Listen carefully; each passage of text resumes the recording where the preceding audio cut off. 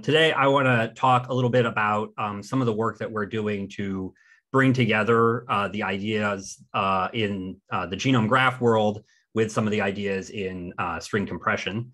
Everything I'm going to talk about is joint work with Yutong Chiu, and most of what I'm going to talk about appeared in our ISMB 2021 paper. But towards the end, I'll talk a little bit more about some of the things that we're working on right now. Oops. What I want to talk about primarily is a new framework for genome graph construction that more closely exploits the work that's been done in sequence compression in order to optimize the size of constructed genome graph. And I'll also draw sort of a natural connection between data compression and graph compression, and introduce a couple of other computational problems that we identify along the way. So there are many definitions of genome graphs. We've heard about de Bruijn graphs a lot, and variation graphs even today.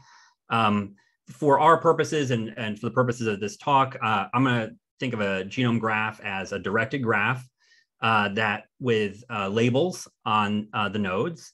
And this directed graph stores some set of strings. By storing, we mean that each string in the set can be reconstructed by concatenating the node labels along an ST path in G. Okay, and we call those paths that reconstruct the strings in set S the reconstruction paths. So here at the bottom is a small example of such a genome graph. Cycles are allowed. String S1 is represented by the path that goes left to right, and string S2 is represented by this orange path. So this is the definition of genome graphs that we'll use.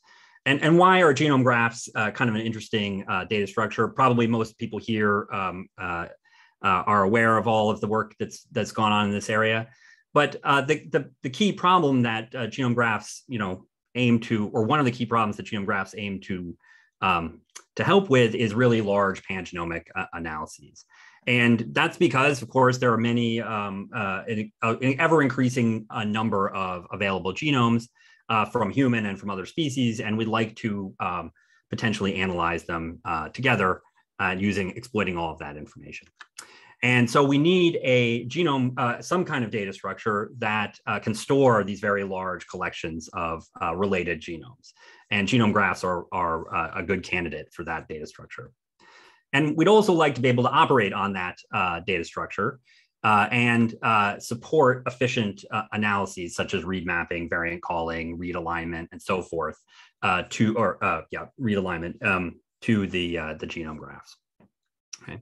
There's a lot of work on designing algorithms for these problems, and a lot of work on constructing efficiently various types of genome graphs. And I probably omitted citing some of the work that's been talked about even today, and I apologize for that, because there's a lot of work in this area to try to build efficient genome graphs efficiently. And so that's really the problem we're going to focus on right now, is that genome graphs are a natural data structure that stores a lot of the information that we are getting. They support efficient analyses, and we'd like to be able to build them efficiently. Okay. Well, what do we mean by efficiently? Obviously, we want the construction process to be computationally efficient. But we'd also like the genome graph at the end to be small. And we can think of this from going from the input data to the genome graph as itself a form of compression. And we'd like to get the smallest genome graph as possible. And so we have thousands of genomes. We are going to adopt this particular definition of the size of a genome graph. We're going to consider the size of the genome graph to be the number of nodes plus the number of edges in that graph, plus the length of the concatenated node labels. And there are many other definitions of graph size, of course, and you can imagine sort of novel genome graph size definitions, but this is a relatively intuitive one and what we'll use for what I'm talking about today. Okay. And we want this genome graph size to be small because, for example, a number of these subsequent analyses that people want to do to genome graphs, like mapping a sequence to the graph, are the running time of those analyses are related to the size of the genome graph. So, for example, Jane et al. In 2019 showed that sequence to graph mapping, the running time of that is related to the total size of the genome graph's labels plus the number of edges times the length of the sequence you're trying to align. So all this motivates the idea of trying to directly optimize for the size of the genome graph. Construct a genome graph that encodes our sequences, but it's as small as possible. So the naive or the first pass at that does not work. If we take as our objective to minimize the size of G directly, without a little bit more technicality, we can end up in a trivial and uninteresting solution. Here is a really small genome graph that encodes any sequence or any set of sequences, and obviously is completely uninteresting. So what we mean by a genome graph encoding a set of strings we have to be explicit in that we mean that we can only traverse each edge once for each string that's encoded in the genome graph. Okay, and that means that the number of edges will be approximately equal to it will be related to the lengths and number of the strings that we want to store, and so naturally we will simultaneously optimize for the graph size and reduce the number of the length and total length of the reconstruction paths. Okay. So to be more explicit, we are aiming to construct small restricted genome graphs where each edge can be traversed at most once. Parallel edges between nodes are allowed, and since we can only traverse each node at most once, reconstruction paths use distinct sets of edges. So that's our goal for all the reasons that genome graphs are useful and why we want them to be small. Let's switch gears a little bit and talk about, for many of you will be kind of a reminder of a particular compression scheme called the external pointer macro scheme, introduced in 1982 by Storer. And the idea behind this is that we are going to encode some string T. So this has nothing to do with genome graphs. It's just a general string T as a compressed string that consists of the concatenation of a reference string and a sequence of pointers into that reference string, where here the pointer means a location and a length. It's a substring into the reference. Okay, and it's called an external pointer macro scheme because we have this external reference we can refer to, or we must refer to. So let me give you a quick example of decoding a string compressed with the external pointer macro scheme.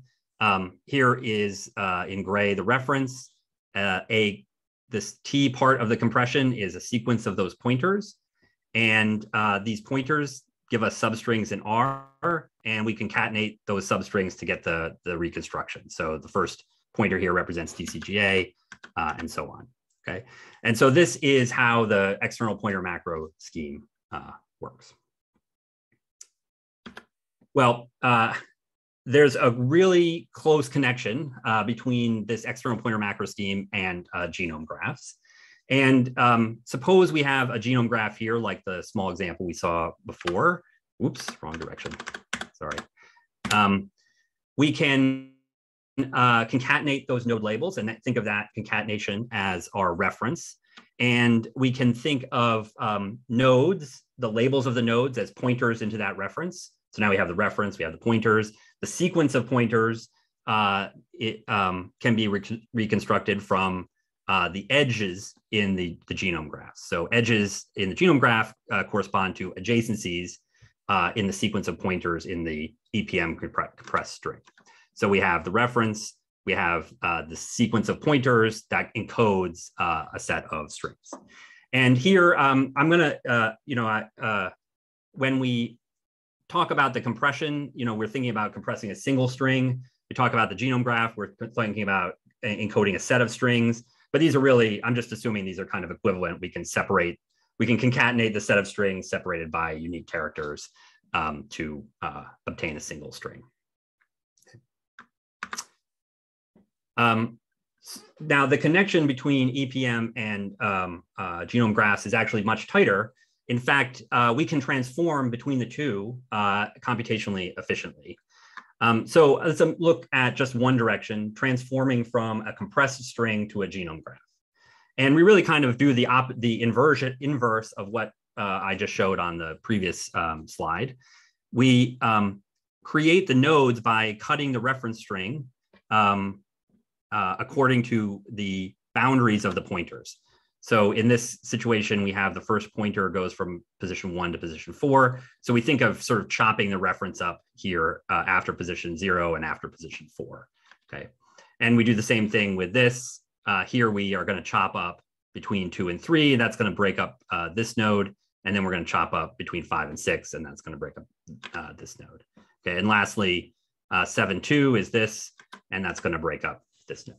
So from the sequence of pointers, we get our nodes and their labels. And then we walk down the sequence of pointers, connecting connecting nodes with edges according to adjacencies between the pointers or from within, or adjacencies that are contained within that pointer substring. So here we have the reference path we kind of assume is there, and that's always going to be spelled out by this concatenation of the linear sequence of the nodes we just created. And then to create the path for T, we look at the first pointer spans these two nodes, TC and GA, so we add an edge. The next pointer after that is 3, 3. And that starts at the GA edge. So we're here. We want to go to this GA node, which is self-loop, actually, in this case. Then following the GA, there's a T. That's adjacency that's contained within a pointer. So that's T. And then the next adjacency goes from where we are, T, to GA. And so we can reconstruct the path. And in fact, you can implement it so you can reconstruct the path in essentially, in linear time, the length of the reference plus the length of your output. One side note that gives you kind of an interesting problem is that there are often several equivalent options for encoding the pointer in EPM. So we saw that here with GA. In the example I just did, GA was to encode GA, we used this pointer here. But there's another instance of GA. And if we had instead used that instance of GA, we would have gotten a different set of nodes slightly, and in fact, a smaller set of nodes. And so in fact, this choice, but exactly the same length compressed string. So this choice of nodes this choice of sources can affect the number of nodes and the size of the genome graph that you get, which leads to an interesting problem of what we call the source assignment problem, which is to choose from among possible encodings for your pointers, the encodings that minimize the number of cuts in the reference string. I don't have time to talk about that today, but there are some details in the paper, although there's a lot of room for improving the approach that we have. So we can convert between compressed strings and genome graphs in linear time. We can go the other way as well.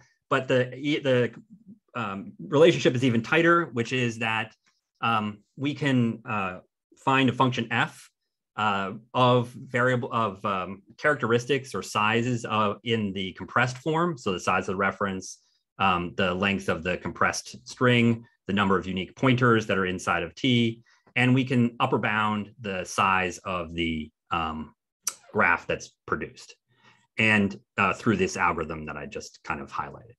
And we can go the other way as well. We can upper bound the size of the compressed string if you take a genome graph and use it to convert to create a compressed EPM string. And so what this, pursuing our goal of small genome graphs, we have a really nice relationship here, which is that if we can find a space efficient compressed string in the EPM form, we are guaranteed a space-efficient genome graph. Right? Although in either case, it's not necessarily optimal, the genome graph that you produce. Okay, so how can we exploit this connection? The idea here is that we're going to get to creating a genome graph through going through an EPM compression scheme. Once we have a compressed string in that scheme, we can use the C to G algorithm to create a genome graph. And so the question is, what EPM method should we use? Really, the algorithm works for any EPM compression algorithm, of course. But a natural one to choose in this context is the relative Lempel-Ziv heuristic. EPM in general, the minimization problem of finding the smallest compressed string under this scheme is NP hard. But the relative Lempel-Ziv is, the idea is that you apply the Lempel-Ziv algorithm, but rather than allowing yourself to point back to parts of the input string that you have seen already, you're always forced to refer back to the reference. Okay, and that's what makes an external pointer macro scheme, and also fits it into this framework. And this is really nice because we often do have a reference that, like human genome, that's a good dictionary to use for the compression. And it's linear running time. And it's been shown that it provides good compression, at least empirically, on many genomic sequences. And there is a lot of work on efficient sequence query indices for these and related types of compression. So we're going to use for our kind of proof of concept, this relative Lempel-Ziv compression scheme. The idea is that we will apply this pipeline with that, but it really could be any other compression scheme. So that's the key idea here in this part of the talk, is that correspondence and convertibility, both in terms of information content and in terms of size of EPM compressed strings and genome graphs. And in order to test whether this kind of works reasonably well in practice, we implemented this idea in what we call RLZ graph, and we conducted some tests. The idea behind the tests is that we take a collection of genomes, collection of variants and a reference genome, and use these variants to produce a set of complete genomic sequences, because the input to RLZ graph is complete genomic sequences instead of variant calls. And we'll run RLZ graph and a compact color de Bruijn graph creator Bifrost on those sequences. And we'll also look at the performance of sort of an optimized variant graph construction approach, VG toolkit. VG does not take in complete strings, or in the way we ran it, it takes in variants directly. And so we skip the step here of sort of unpacking the variants into complete strings. So this is the setup. On the graph shown here, these are 32 samples of chromosome 1 from the Human Genome Structural Variant Consortium, a Human Genome Structural Variant Consortium data set, which has a lot of genomic variants and rearrangements. And on the left is a plot of the total number of characters in the graphs produced. And for compacted de Bruijn graphs for various sizes, for VG and for RLZ graph. And you can see that both VG and RLZ graph have the same number of characters. And the reason for this is they both use the reference string as the backbone. So the total sum of the node labels is never going to be bigger for RLZ graph than the reference string, and the similar for VG. And when you look at space usage overall, measured as the size of the GFA file, which is a common file format, you'd see that while VG does achieve a slightly or a smaller size, RLZ graph is pretty competitive with that. And I guess I want to stress, without sounding defensive, that this was not an optimized approach to construct variant graphs. This is literally running relative Lempel-Ziv and then converting that into a genome graph. And already the size is pretty similar to VG, and VG had the advantage that it only has it had variants called variants handed to it, and RLZ graph discovered all those variants, quote unquote, automatically. I will also really important to note here that neither VG nor Bifrost are aiming to produce explicitly the smallest graph possible. They have many other considerations. I mean, for the color de Bruijn graph, of course, there's no minimization problem. The size of it is the size of that structure. And so really that is provided here as sort of a scale function, to give a sense of scale comparing the other two. Yeah, so there are many other considerations besides size, and so it's not a completely fair comparison between the two. Similarly, with running time, again, with comparing with an optimized and really nice color de Bruijn graph creation method, RLZ graphs, single-threaded, doesn't take too long to run. And I think the point here is not so much the running time, but the fact that there's a lot of opportunity and potential for making this be very practical. So with that, I want to shift gears to a more recent set of work, which is thinking about kind of counterbalancing this idea of creating the smallest graph. And size is just one criteria for genome graph construction, and it may not be the most appropriate one. Another criteria is, maybe to think about constructing a genome graph so that you encode a set of strings with the right amount of lossiness or expressiveness. So what do I mean by that? We can think about this set of strings here. This red dot represents the set of strings we actually want to encode with our genome graph. So that's the 1,000 genomes project data or whatever. And we typically, in that setting, would want to construct a genome graph that didn't just represent the 3,000 people in the 1,000 Genomes project. We would like it to use those people as a representative set that allows us to describe a larger set that hopefully approximates, human variation. And so that is this green set here. This is the desired set of strings we want to represent.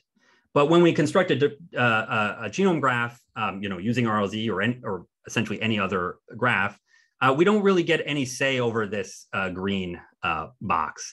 And the genome graph represents some set of strings, okay?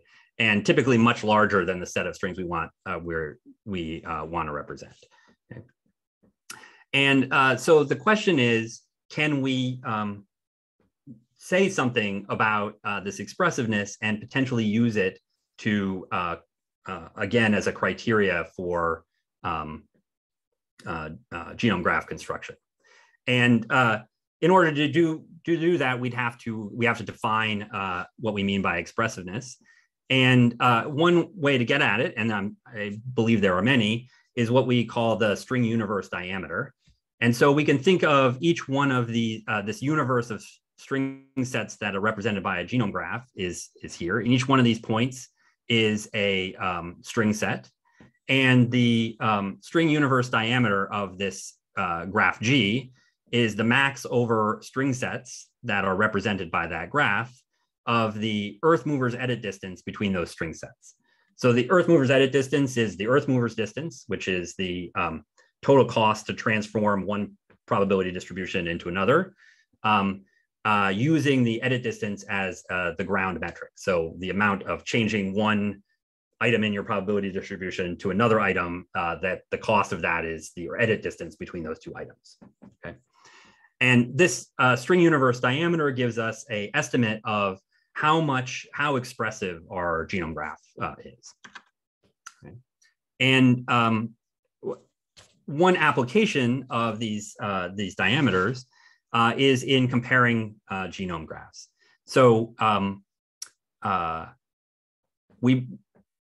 in many settings, the natural unit of information is the genome graph or a set of sequences. So if we sequence a cancer tumor, we assume there are very heterogeneous sequences in that sample, and we're only seeing fragments of the underlying genomes. So we have this collection of fragments from heterogeneous sequences, natural to build a genome graph that encodes that variation and the overlaps between those observed sequences. So for every, say, tumor sample, we have a genome graph that encodes that heterogeneity of sequences in the tumor sample. Okay, but now you may want to cluster tumor samples, visualize them by embedding them, subtype them, and so forth. And to do that, you'd need a distance measure between these genome graphs representing your tumor samples. And there's a really fantastic paper on introducing this algorithm called GTED that essentially finds the closest distance between Eulerian tors represented in your genome graphs according to the edit distance. The two Eulerian tors from your two genome graphs with the smallest edit distance. And that's called GTED. But what we really want to do often is compare the distance between the unknown and unseen true genome sequences that launched these genome graphs by being in sample in real life. Okay, and so these are two different measures, one of which we can't compute because we don't know what the actual underlying sequences are, and one of which we can compute. Okay, and one of the things that I won't have time to go into detail in any of this work on expressiveness, but we can show that using those string universe diameters that I talked about on the last slide, we can bound the difference between these two measures when comparing genome graphs. And through some empirical experimentation, we can actually correct this difference in practice.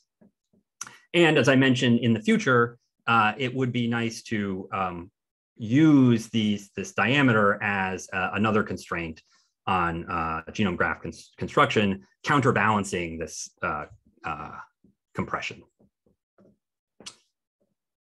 So to conclude, and summarize, I really hope I clearly explained this kind of interesting connection between small compression string creation and genome graph creation. The main interesting point here, the takeaway I think is not just the specific algorithms that I talked about, but the fact that rather than reinventing genome graph construction methods, there may be a lot of really interesting approaches that adapt much more directly ideas from compression to converting to genome graphs.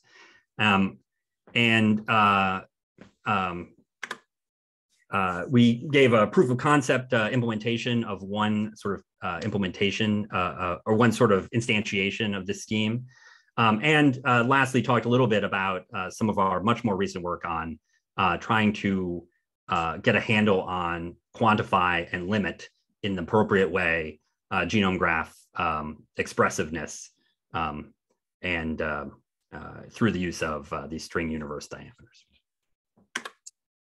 So with that, I want to thank the organizers again and for inviting me, and thank my co-author Yutong and the funding here, and also you all for listening.